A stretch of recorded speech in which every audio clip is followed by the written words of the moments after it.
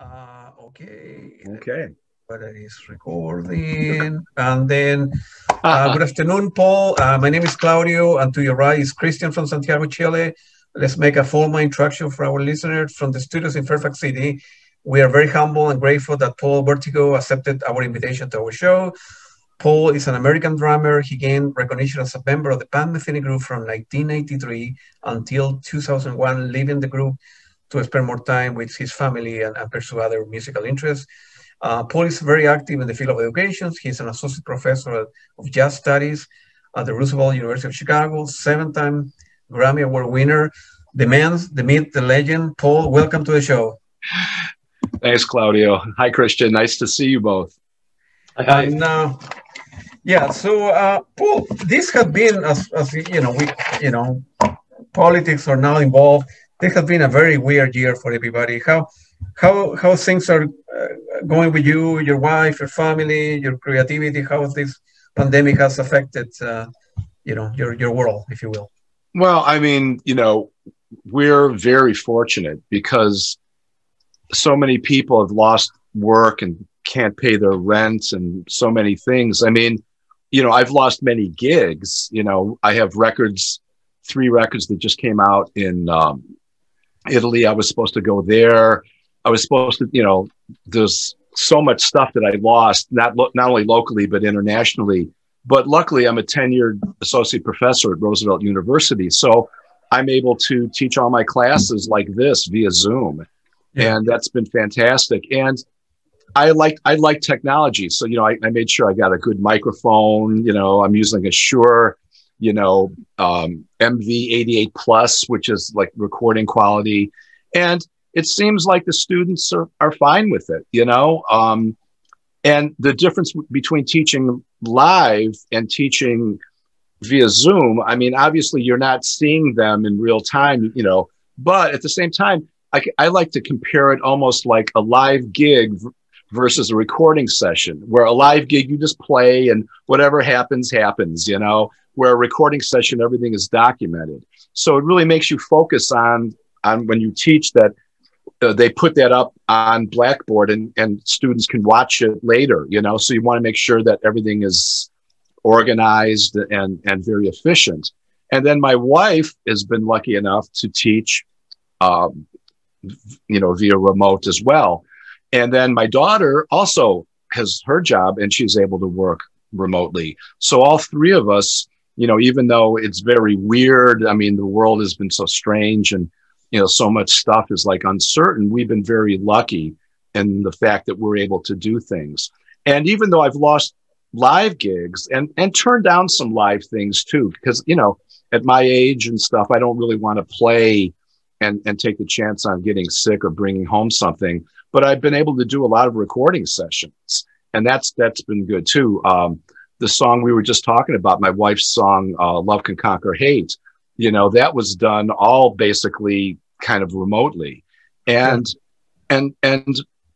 it's, in a way, it's kind of the future because, people, if we're thinking about global warming and all that, people aren't going to be able to travel the same way and pollute, have a large carbon footprint, as they say. So I think as things get better and with technology where the latency, isn't like where you can't play in time together, that's starting to get solved. And so I'm positive. I always stay positive. It's like, that's just the way I look at it, not naively positive, but just if there's nothing you can complain about if you can't change things. So you make whatever is happening in your real world at the real time, you just look at how you can make it better and accept what's there, try to fix it if you can. But there's certain things that right now, like those technological obstacles, people are working on that. And I think the future looks different, but bright. Yeah, especially with the new president now. Hopefully this will. My God, what can I say? Man, I love the setting there with the vinyl to your left and to the right, and the 7 Grammy Award. That's beautiful, man. Good for you. Thank you. Good, well earned. So let's go back to the beginning. Were you born like in a musical family? How you start? No. How it came about? I have no idea. I mean, You know, my mom used to, you know, she liked Sarah Vaughan. She would sing along Sarah Vaughan songs and we would listen to music, but no one played in my immediate family. And when I was in 6th grade, so when I was 12, my mom and dad and we moved to a new city called Cary, Illinois, in the northwestern suburbs of Chicago. Yeah, you know. And it was funny because my mom said, oh, you should take up an instrument, because she knew I loved music. And she says, just don't take up the drums. But that was what I was interested in. Sure. And I joined the school band and I could just play. I don't know why. I mean, my band director in grade school was a saxophone teacher named Vern Pade, and he was really great. He taught me how to hold the sticks and read music.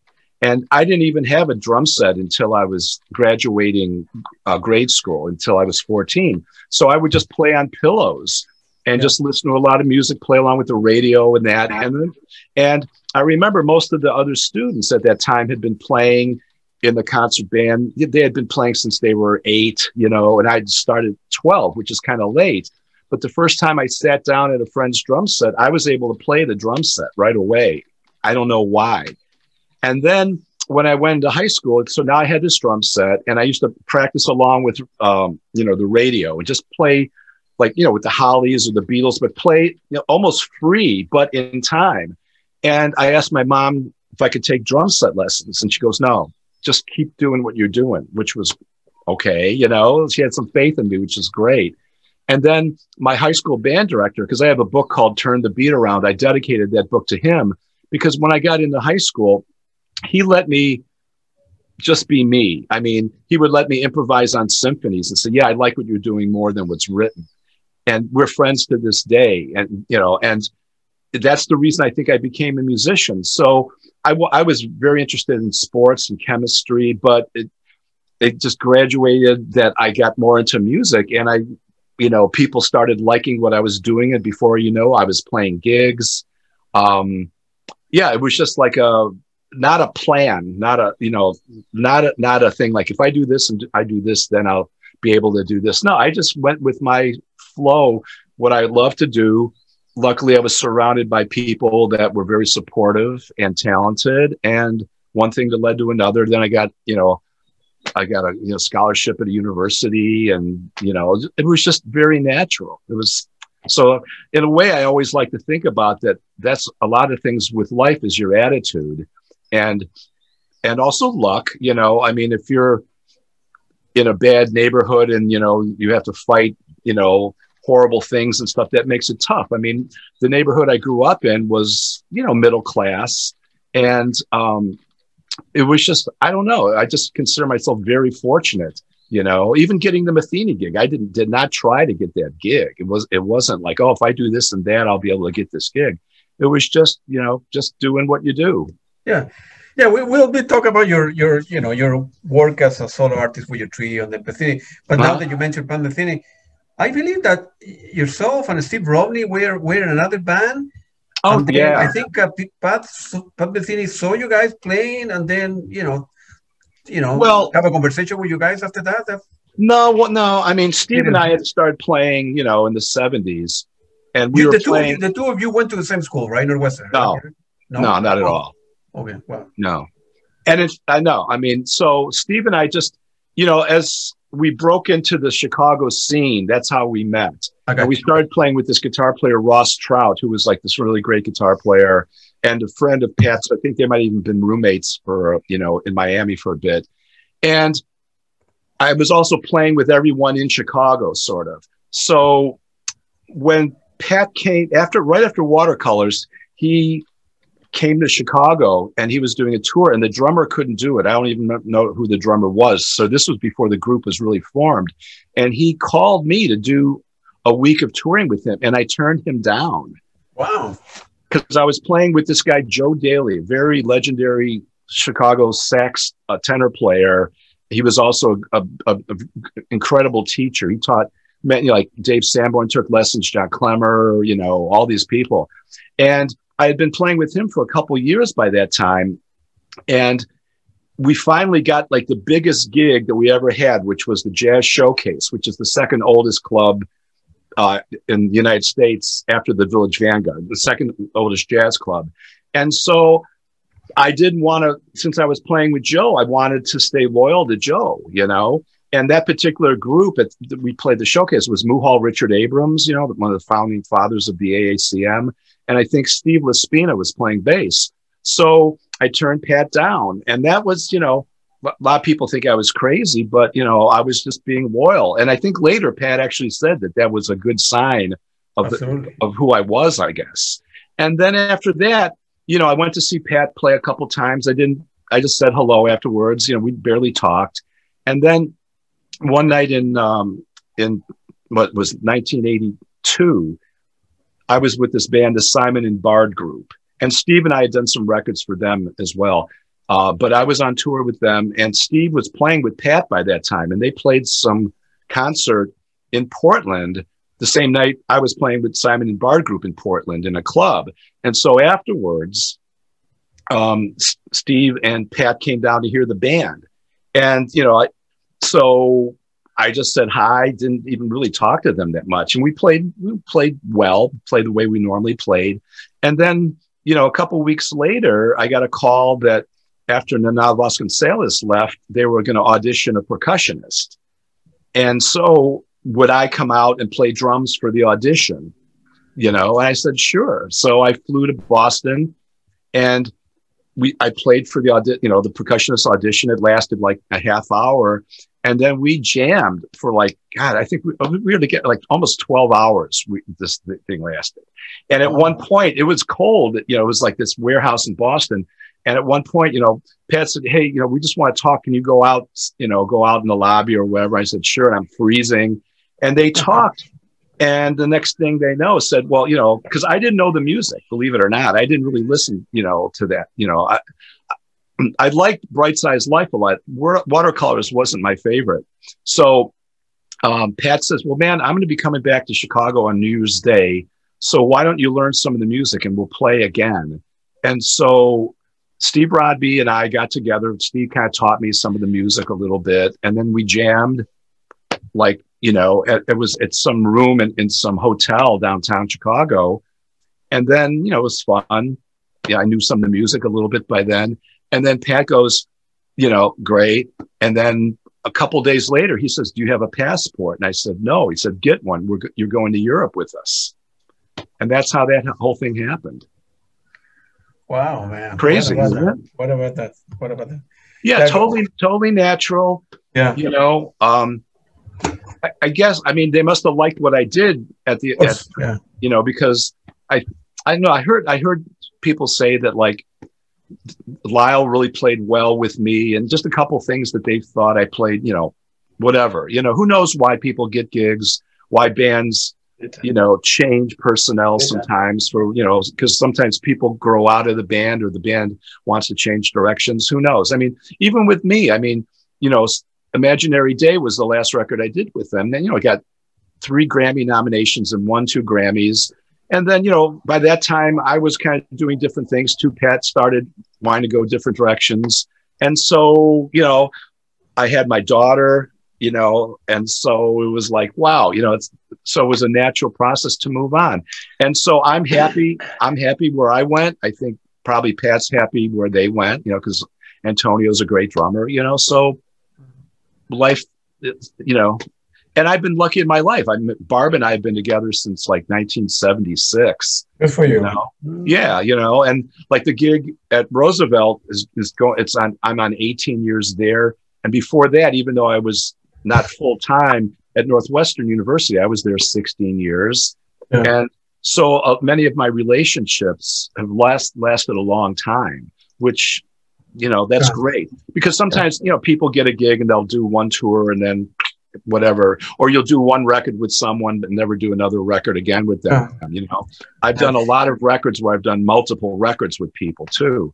And, you know, again, I don't know why. I mean, you know, I'd like to think I know why, but, you know, it's just, I think if you try to do the right thing in life, hopefully things will happen, you know. Bingo, absolutely, man. Absolutely. You nail it, man. Absolutely, man. You do good things in life, and good karma, if you will, comes around, and then you do well. You have, you know, that's the other thing. Yeah. You were well recommended by Steve Roby. I mean, you knew the guy. I'm sure I was. So, I mean, there was no Yeah, argument I'm sure Steve had a lot to do with it because, you know, after I got the gig, then I really got together with Steve before we flew to Europe for the first time. Because I had never been to Europe before because I didn't even have a passport.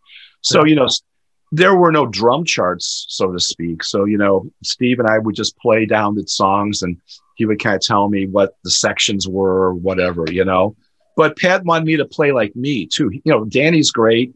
You know, Pat loved Danny, too. But Pat, you know, Pat wanted me to sound like me, you know. Correct. And so that whatever direction we went in after the original quartet, we went in, you know, went in that direction. And, you know, I played a lot with Mark Egan, too, you know, like in the Larry Coryell trio, you know, Mark and I are really good friends. So it's just, you know, it is what it is, as they say, you know. Good. Yep, good, man. Go ahead, Christian. Well, sir, you know, it's been 24 years since the last time we met here in Santiago. Yeah, that's when you gave me this, even with an autograph inside. I don't know if you can see that. I was back then. I was in Futuro, the FM station, and I played "Don't Look Back" from this album. Written by my wife. Oh, is it? Yeah. Look at that. Yeah. Well, do you ever look back at those days? I mean, well, you always carry a little bag of memories, don't you, wherever you go, I suppose. Absolutely. You know, and my wife and I love Chile. You know, I have really fond memories of being there. I'd love to come back, you know. And it was the most fun for me with Pat's band was Secret Story when my wife was in the band, so that we were touring together because, you know, I love being home. I'm very much of a homebody. So when I would be on tour, especially back then, you know, it was very difficult to call people. It was very expensive to stay in touch. Now you can just, you know, you can see each other via Skype or Zoom, or, you know, you can FaceTime. Back then, you know, when you went away, you might talk to each other every few days because it was so expensive. So when Barb was with us, and this is before we had our daughter, I would have stayed on the road forever with that band, with her, you know, because it was great sharing all those places. And, you know, because by that time, you know, when you tour a lot, even if you get to a big city like Paris or whatever, you've seen many things. So a lot of times if you're by yourself, you know, it's like you might want to just sleep, you know, just save your energy. But then when you're with someone you love, all of a sudden that who hasn't been to those places, it's like, yeah, let's go to the Louvre. Let's go, you know, to all these different places and sightsee again. So it was so fun. It was great. And, you know, just to play, because when you're on stage, you know, I could look back at her and we could smile. It was fantastic, you know. I don't know if Claudio allows me to share a screen to show you a picture. Do you? Yeah. I just want to show you a very old picture. Okay. I'm disabled, so I cannot. Oh, well, never mind. Never mind. Yeah, the host is disabled. I think, Christian, I think they have to, are you co-host? I think you have to be a host to share this, a co-host. So Claudio, you probably want to make Christian... we can share. Yeah, I did. All right. It doesn't... Yeah, here it is. Okay. There you are. I don't see it, actually. Oh, there we are. Oh, my God. Wow. That's unbelievable. Well, that's me in the center. You know, the guy to your left. I mean, that looks like you. That looks like me. At least it used to. Hey, you did have a lot more hair than back then. Yeah, well, I just shaved my head. I mean, I didn't shave it.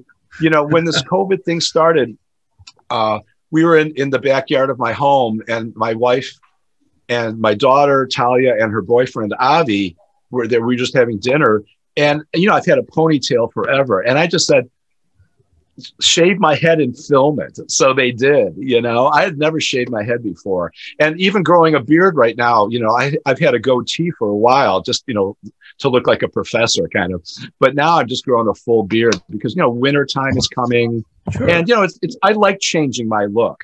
I really do. I think it's I don't want to get stuck looking the same way all the time, you know. Absolutely. Yep. I just wanted to say, Paul, well, so good to talk to you again after such a long time. I was going to mention that the first time you came here back in 1980, 89, was it? 86? We were talking about that with Claudio. I saw the band on the bus parking at the front of the National Stadium entrance, because you played in a tennis court back then. I know. It was December the 21st, a few days before Christmas. Yeah. And I remember I saw you like, what is this? Where are we going to? It was the first time the band was here. Then you came back in 93. Then in 96, that's when we had the chance to have a dinner. We went for dinner together with the promoter. And you showed me the pictures of your daughter, I guess. I remember that. So I know you have good memories of places like this. And we also wish that you could come back someday after all this pandemic thing is over. So do you have any special memories of any of those occasions where you came to Chile?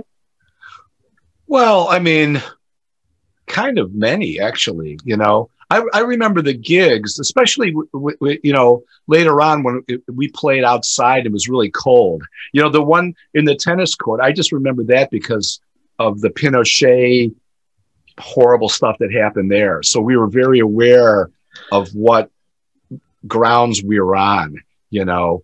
It was like red clay tennis court kind of thing. I remember playing there. But I remember the ones that were sort of like maybe an hour outside of Santiago. Those were great. And, you know, people are in their winter coats and we were almost in our coats playing, but the audience was always fantastic. And then, you know, it sounds funny to say, but, you know, the Chilean wine and the food and just everything, you know, I came back to Chile as, you know, to do drum clinics. I think I did 1 or 2 gigs with Larry Coryell there. I don't know if you know that, but I've been there a number of times outside of Pat Metheny. No, I wasn't aware of that. Oh, maybe yeah. I remember some workshop, but not the Larry Coryell thing you mentioned. Really, no. Yeah. What was that? That would have been. Let's see. That would have been with Mark Egan. So that probably would have been sometimes in the early 2000s, I think. You know. Yeah. Well, there was a time when you came here. The last time you came in '96 with the Pat Metheny Group, there were not so many concerts here. It was like a big thing when somebody came. But then, in the last 20 years or so, many shows began, you know, taking place. People coming here. So it's not very difficult that you miss one of those occasions. You cannot be there in every single show. Now, I was going to ask you, Paul, how much space could you gain for your own ideas after the Pat Metheny Group era? Like how it all developed after this album? Well, I mean, okay. I mean, this sounds weird to say, but, you know, the Paul Wertico in the Pat Metheny Group is only a small part of Paul Wertico. You know, I was playing what I thought, and I guess Pat thought, made the music successful. Okay. Because, I mean, I teach my students that's our job, basically, is to serve the music and make the music successful. But, you know, I didn't have a lot of solos. You know, most of the music was with sequencers. You know, everything was, so there was improvisation, but not mega improvisation. Like, because, you know, I come from bands that are 100% improvised, like, you know, Earwax Control and my band, Wertico, Cane and Gray. We have 7 records out. And everything's 100% improvised. You know, I have duo records. There's a great duo record, a really great sax player named Frank Catalano. And I'm just about to release a duo CD with Larry Gray, who's part of Wertico, Cane Gray. He's a great bassist, cellist, guitar player. So in many ways, people really don't know who I am. They only think that I play cymbals. You know, it's like I'm not that. I mean, I am that when I'm doing that. And that's what you do. You know, to keep a job is like you have to fulfill what the music needs of you to do, you know. But in many ways, you know, sometimes it's difficult because even the in and the out, all those records like that, you know, they might have sold a couple thousand copies, you know. So like when you're in a band like that's selling 1 million copies, like Metheny's band, more people are going to know you for that. That's just the way it is. It's just like an actor. Like if you're an actor and, you know, you're in a movie that's a hit movie and, you know, say it's a comedy and everyone thinks, oh, this guy's really funny. Then they don't know that you could be a serious actor and do many other things outside of that because maybe those other movies weren't successful, or everyone still thinks of you as a comedian. So to me, that's been one of the, it's not frustrating, because in any business, especially the music business, it's fantastic to be known for anything, because there's millions of wonderful players that never get any recognition. So I'm proud of what I did with Pat. I think those records are historic records that, can't ever be taken away. But it's really funny, because a lot of people, when they hear me play jazz, in fact, when I got on the cover of Modern Drummer in, 1995, the year my daughter was born, Bill Mokowski, who wrote the article, came to the Chicago Jazz Festival, and he heard me playing like straight ahead. And he goes, "Man, I didn't know you played like that." And I'm like, "Yeah, I've been playing like that my whole life." When people hear me in rock bands, they go, "Wow, we didn't know you played like that." So I feel very fortunate to have it's a musical reputation. So that's great. But I do feel sometimes people don't really know. And one time when I did a clinic in Chile, actually, one of the guys came up to me afterwards in the audience and says, "I was going to ask you to demonstrate playing all the 26 drum rudiments, because I didn't think you could. But after he heard me play, then he goes, obviously you can." So a lot of people have no idea that I could play a roll with one foot, that I can, play. I mean, it's very crazy. Again, I'm lucky to be known for anything, and probably I wonder if I'd be doing this interview if I wasn't with Pat. You know what I'm saying? So a lot of times you're famous for something, but then you're also typecast. And that's what happened. And a lot of times after the shows, Pat and I would go and jam with local musicians and play, standards and play that. And people were like, "Wow, we didn't know you could solo." It's like, of course I can solo, I mean, there's stuff that's never been released. There's a great trio thing with Ross Traut and Jaco Pastorius in the studio one time. It's from 1977. And I haven't released it because, and I'm so proud of it. I was like 23 years old. I was 23 years old at the time. And I'm really proud of that. But unless it gets released, no one's ever going to hear it, Do you have the masters, the tapes? Oh, well, I do. But on that one, Ross Traut was the one, because he knew Jaco from Miami. So I felt like, I don't know if I need to get permission. But I mean, I just, this COVID thing has made me, not only practice more, but I've had more time to listen, read, but I've also been going through all these old recordings that I have. I have this great weekend with my quintet with Lyle Mays playing at the Green Mill. Mm-hmm. And we're playing all originals and straight ahead, like, stuff like, from the Blue Note catalog. And Lyle sounds amazing on it. So I'm wondering if I should start releasing some of these things, because before I die, I want people to know that I'm not just the happy cymbal player, Right. Yeah, you sure should. You sure should. Now, I was going to ask you precisely, Paul, did you ever feel that your individual creativity or flow could not really happen after all you've said, it might become like obvious, but maybe you would have to spend time already passed.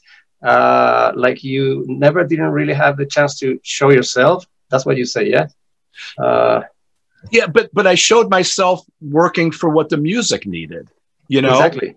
So in other words, it wasn't about me when I was in the band, because some groups, especially if you're playing like the totally improvised stuff, everyone's 100%, in the communication. With this, it was Pat and Lyle's compositions. It's more featured, like I had like maybe one solo and maybe then a duo with, the percussionist.